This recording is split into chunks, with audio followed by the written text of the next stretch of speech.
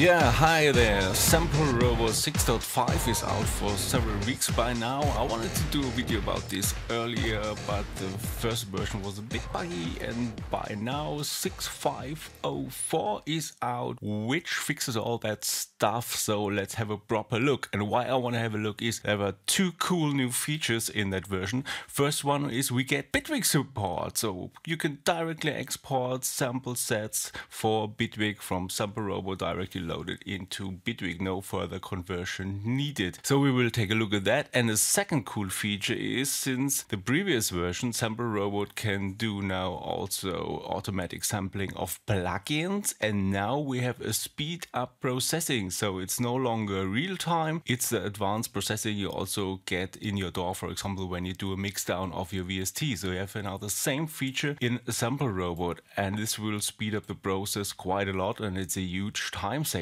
So let's have a look at that. So first thing you need to do is to select your VST you want to sample, and I loaded up here the DLL of an ARP Odyssey of Korg. And what is a bit weird here, you not only need to select it here via the browse, you also need to click on load. So you should not forget that, otherwise your plugin will not be available. You can also have a look at the editor and select a sound there, and we select a sound for sampling here. I picked some favorites.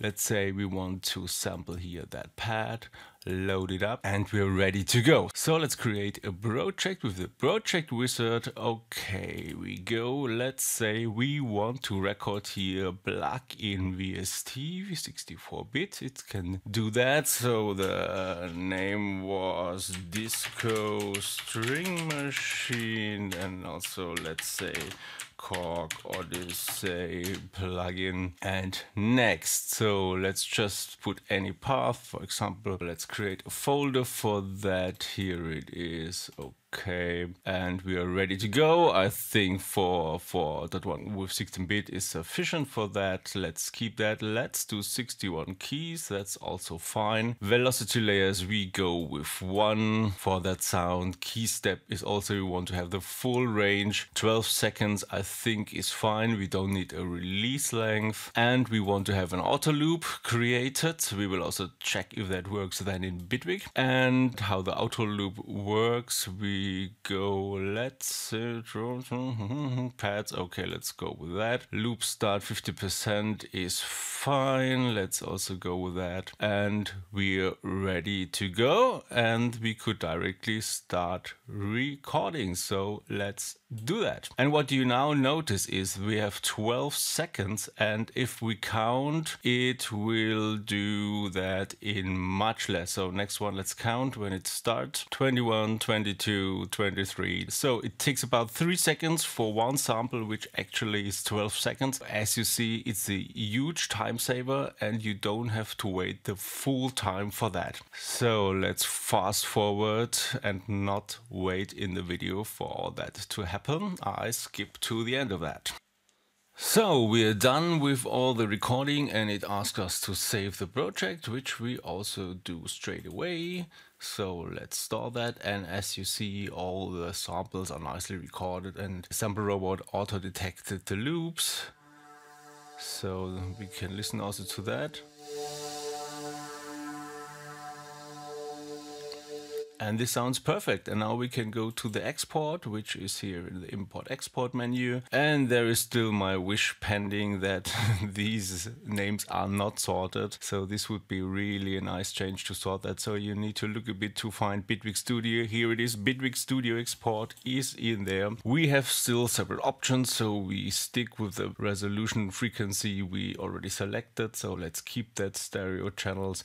Everything is fine with us, and we go also. So let's keep that here in the same folder, and it's the multi-sample name, and we can save that. You have now the option also to give a category. So this will be pad, and creator would be me. Keywords could also be strings, pad, warm, lush, whatever you come up with, and let's say okay, so that's it. So it's exporting now and creating this Bitwig multi-sample file, and we're already done. So let's check out, let's close down SampleRobot, and here you also see this is the file created, and it also has the nice Bitwig icon, and we are ready to check that out. Let's drag in simply this new multi-sample. As you see, Bitwig will automatically create a track for you, and it will contain a sampler, and voila, there is also the loaded string machine. So let's check that out.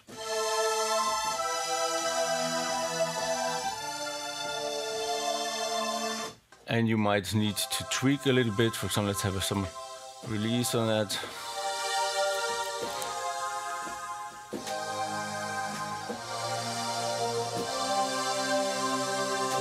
Yeah, works great, and this was really simple and straightforward, and also those looping is set nicely, so SampleRobot does all the job for you. So 6.5 I think is a great update. It's much faster if you want to record VST plugins, and also Bitwig export is a huge time saver, and if you have some cool sounds, make some fucking music.